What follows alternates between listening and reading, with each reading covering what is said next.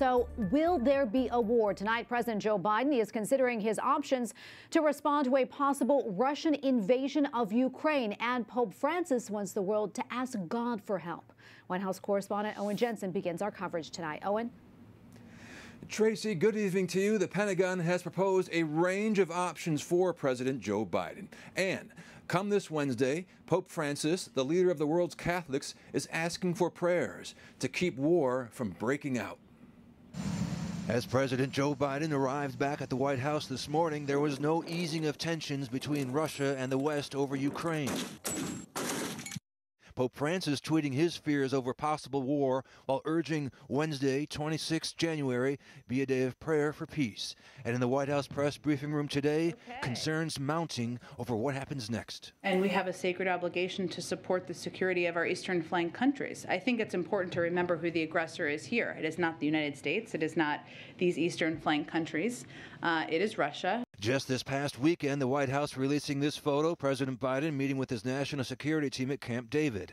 One option being floated, the president could reinforce U.S. military presence in Eastern Europe and the Baltics to demonstrate American commitment. The United States did just ship another load of lethal weapons and ammunition to Ukraine to help the country ward off another possible invasion from Russia. If a single additional Russian force goes into Ukraine, in an aggressive way, as I said, that would trigger a swift, a severe, and a united response from us and from Europe.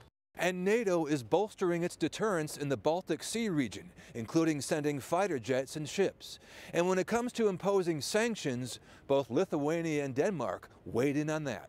We need to really be true to our words. When we say that the sanctions will be unbearable, they have to be unbearable, and that's the only deterrent. There's no doubt we are ready to react forcefully with comprehensive sanctions never seen before. A senior U.S. official says the State Department has authorized the departure of some U.S. government employees and ordered the departure of all family members of U.S. government employees at the U.S. Embassy in Kyiv. And we're learning tonight the Pentagon says up to 8,500 U.S. troops are on heightened alert, so they'll be prepared to deploy if needed. No decision has yet been made. Also today, the White House says President Biden held a secure video call with European leaders and allies. At the White House, Owen Jensen, EWTN News Nightly.